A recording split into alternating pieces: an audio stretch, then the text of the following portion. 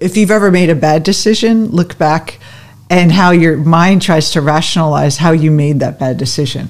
Why did I get in that relationship? Why did I invest in that thing, a program that I didn't like, or buy this car that that was way too expensive for me, or not nice enough, or something like, why do we do all that? And we can drive ourselves crazy trying to think about how we made that decision and beat ourselves up from that decision.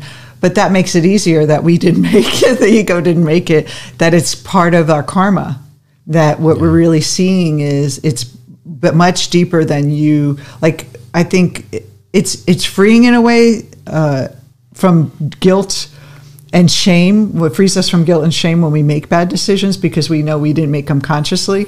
But then it feels powerless, because then we're like, well, who is making that decision? And how do I tap into that decision-making process so I can create the life I want? Yeah. And so, well, if we look at some of the most advanced systems like the Upanishads and the yoga system, right, the yoga philosophy of the mind-body, what they were saying is that as long as you're not perceiving the truth directly, you're essentially projecting your own conditioning, your own assumptions, like we were saying, your own past experiences unto the present moment, then you're not seeing reality. Mm-hmm. What you're seeing is your own conditioning, right? It's an apparent reality. Yeah. In a sense, you're creating your own reality by bringing all that baggage of past experience into the moment. It's very much tied to karma, what is in the East called the karmic imprint, or your stored up karma.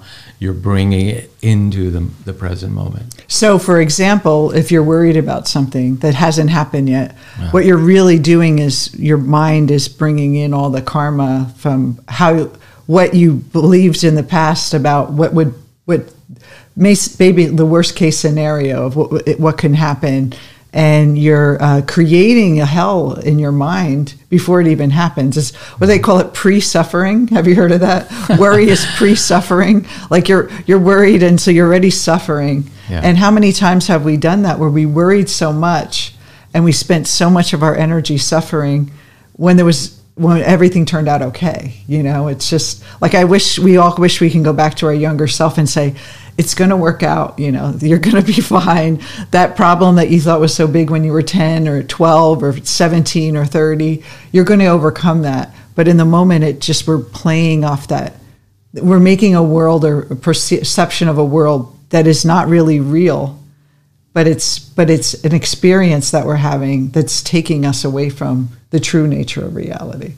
And so it keeps us stuck in this idea of suffering, worry, and we're essentially just replaying the old programs that were instilled in us by conditioning, by let's say the mind, and the mind is doing its job. In other words, we don't consider even that pathological, because that's what it's meant to do. It's meant to help you learn from your past experiences so that you're ready. If it happens again, you're ready. You learned it, right? You learned the lesson. The only problem is that if you never get to the point of consciously retraining your mind, you're stuck there. You just replay the same old patterns.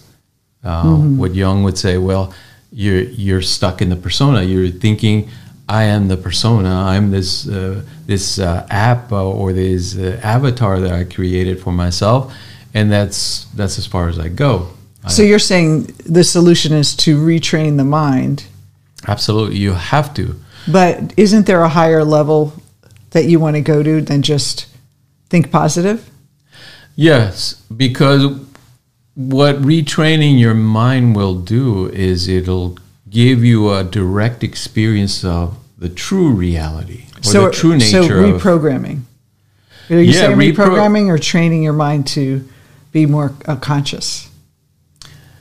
Well, let's say retraining or reprogramming will open up your eyes. Okay. Because think of it this way. Well, you have to learn to perceive, like you said, the brain is the organ of perception.